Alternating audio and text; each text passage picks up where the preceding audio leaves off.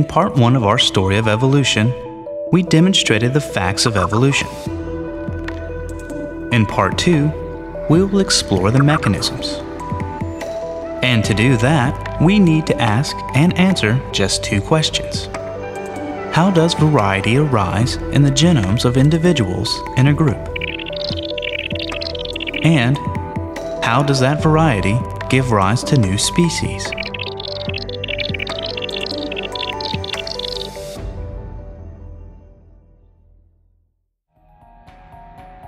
The first question is probably easier to answer, so let's work on it first. Let's start with the genomes of 2 individuals who are clones of one another. Their genomes are as close to identical as the real world allows. As these individuals live their lives, their genomes encounter viruses, which implant their genetic material into that of the host, thus making the 2 genomes no longer identical. The 2 genomes will also encounter radiation and mutagenic chemicals in the environment, which further modify their genomes differently. Transposons already resonant in each genome will modify their genomes differently as well. The process of DNA replication isn't perfect, and the mistakes that arise in this process will further diverge the genomes. If these modifications happen in the DNA of the egg or sperm cell, then they are passed on to the children.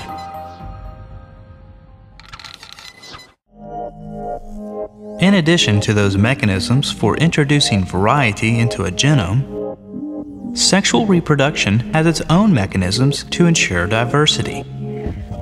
This man has 2 complete sets of chromosomes, one from his mother and one from his father. But when it comes time to give a single set to each offspring, his 2 sets recombine in different combinations. The same is true for this woman.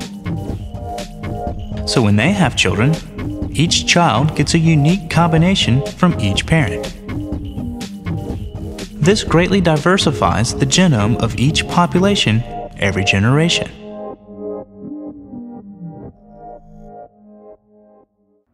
Now that we understand how variety can arise in individual genomes, we are prepared to tackle the second question. How does this variety give rise to new species? There are 2 major answers to this second question: natural selection and genetic drift. These creatures are Darwin babies, DAR babies for short, and they have volunteered to be test subjects while we study how they evolve in their environment. They are not strong, they are not fast, they are not poisonous, they are not smart. All they can do is hide. Predators exist in the environment, and the DAR baby that stands out is more likely to get eaten than the one that is camouflaged.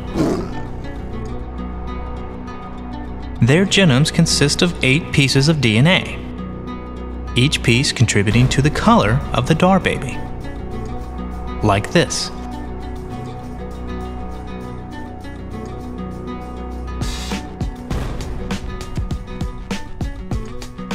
In each generation, 25% of the DAR babies get eaten by predators. Another 25% perish from random acts of misfortune. Just unlucky. Mating is completely random, and each DAR baby has a 50% chance of getting 1 random mutation. As you can see, almost all of this environment is random. The only tiny non-random factor is the predators eating 25% that are the easiest to spot. Will evolution really work? Perhaps. Evolution is a very robust phenomenon. We will start with all the DAR babies matching the environment. But the environment changes, and now they stick out. Predators come to feed. Some are just unlucky.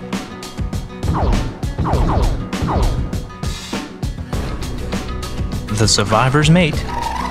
Mating is totally random, producing the next generation. Notice all the mutations, which are indicated by the green DNA bits. Some mutations are bad. Notice the Dar baby that is completely white. Many do almost nothing, and some are actually good. Predators come to feed.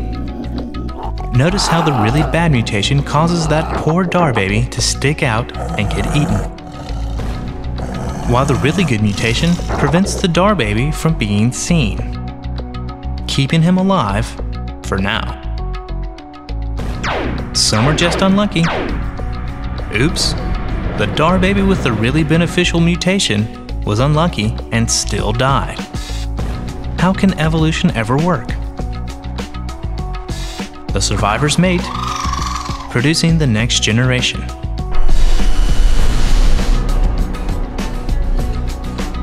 Predators come to feed.